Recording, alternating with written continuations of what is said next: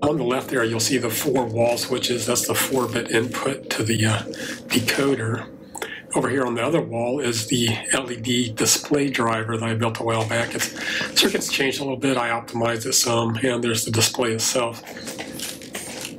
The way this works is you put in a 4-bit binary coded decimal on those switches on the left, and it will process through the decoder and light up one of the outputs.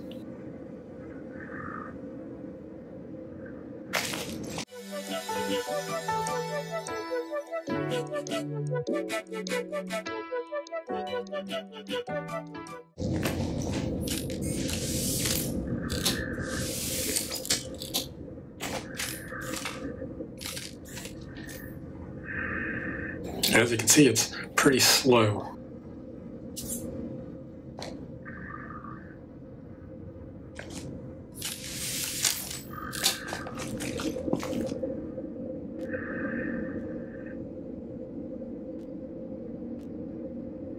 Sometimes you'll see 2 of the outputs light up. That's because there's feedback from the driver circuit on the other side.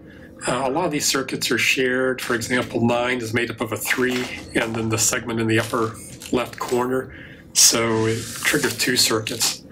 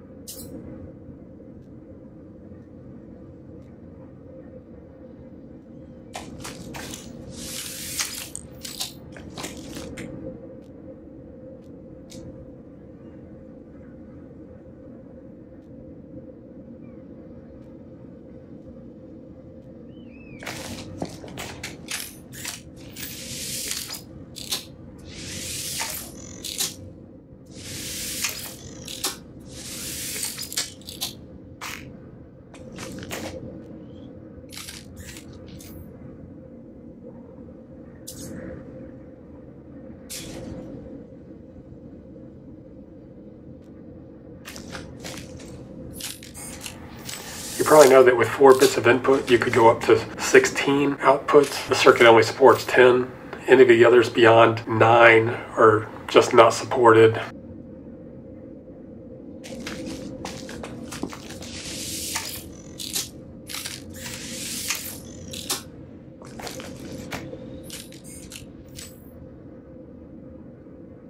When all the inputs are off, the 0 is displayed.